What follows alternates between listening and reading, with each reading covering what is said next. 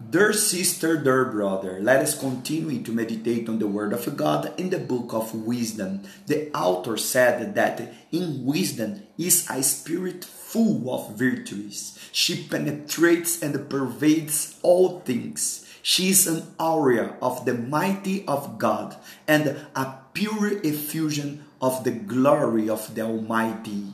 She is the spotless mirror of the power of God, the image of His goodness. She produces friends of God and prophets of holy souls. She governs all things well.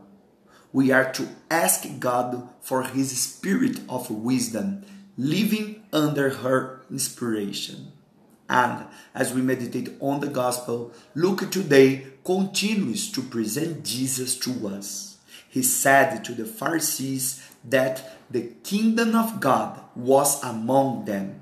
His disciples should not go off, should not run in pursuit of him.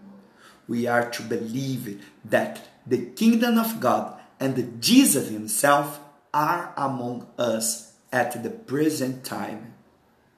With the psalmist, let us say in prayer, Your word, O Lord, endures forever.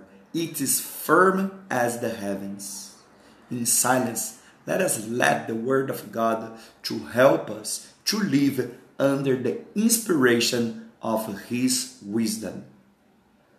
May the Virgin Mary teach us to believe that the kingdom of God and Jesus himself are among us.